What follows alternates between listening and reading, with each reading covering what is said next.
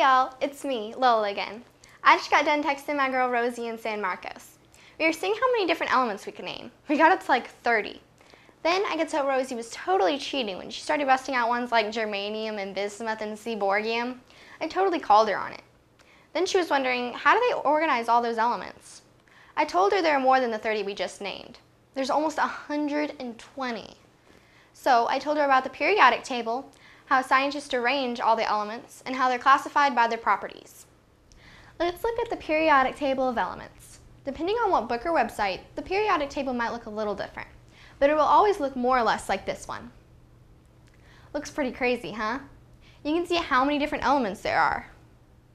The periodic table is laid out in order of atomic number. Let's write that down.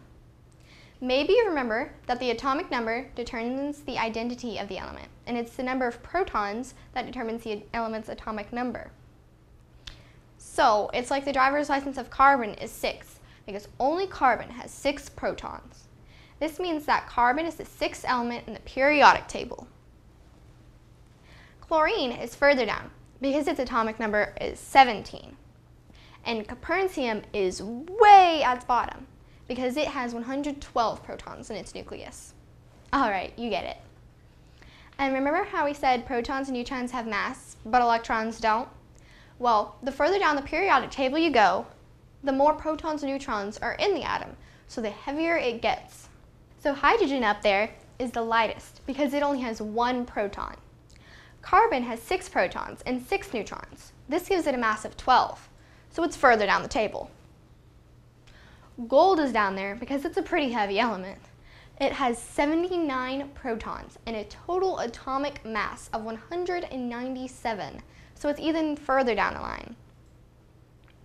The periodic table is kind of mapped in periods and groups. The periods are the rows and the groups are the columns. Let's write that down before you forget it.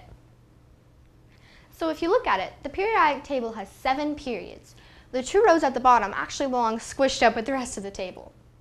The reason there are 7 periods has to do with where the electrons live in the atom. Remember how we said that the electrons buzz around the nucleus in a cloud? Well, we can also pretend they orbit the nucleus in a specific level of energy. The number of the period tells you the number of energy levels the atom has for those electrons to buzz around. Check it out. Hydrogen is on the first row, so it is in period 1.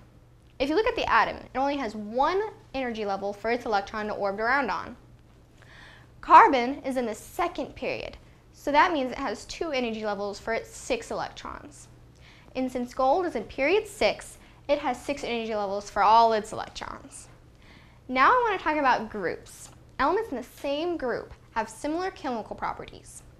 That's important enough to write down. So all the elements in group 3 act pretty much the same. Elements in group 17 have very similar properties. And let's see why. Look at carbon again. See how 2 of its electrons fill up the first energy level and there's 4 electrons out on the 2nd level? Well, the electrons on the outer energy level are called valence electrons. Let's look at that definition. You might want to write that down. The number of valence electrons is real important. Elements in the same group have the same number of valence electrons. For example, let's look at 3 different elements: copper, silver, and gold. Since we know a bunch about the periodic table, we can already tell a bunch about these guys. Copper is in period 4, so we know it has 4 energy levels for its electrons. Count them up. Silver is a row below, so it must have 5 energy levels. We already know gold has 6 energy levels for all its electrons. What else can we tell? Well, since copper, silver, and gold are all in the same group, they must have the same number of valence electrons. Yeah, check it out.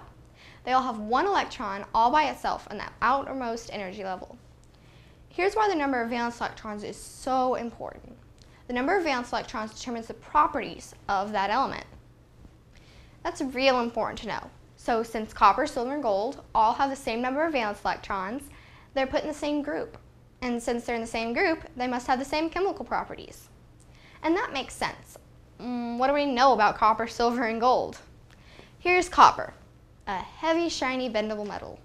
Here's silver, another heavy, shiny, bendable metal. And gold, yep, heavy, shiny, and bendable. If you think about it, there's not a lot of differences between these elements. unless you're in the Olympics, I guess. And this happens all over the periodic table. Elements in the same group have the same reactivity because they have the same number of valence electrons. Elements in group 1 all react to water pretty violently. Elements in group 18 are all gases that don't really react at all, and so on and so on. So I told Rosie that the periodic table isn't so crazy.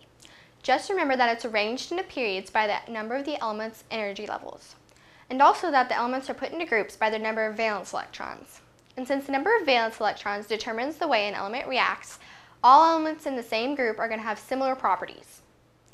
Well, that's it for me. Until I see you next time, it's Lola saying there's always room for you in my periodic table. Bye, guys!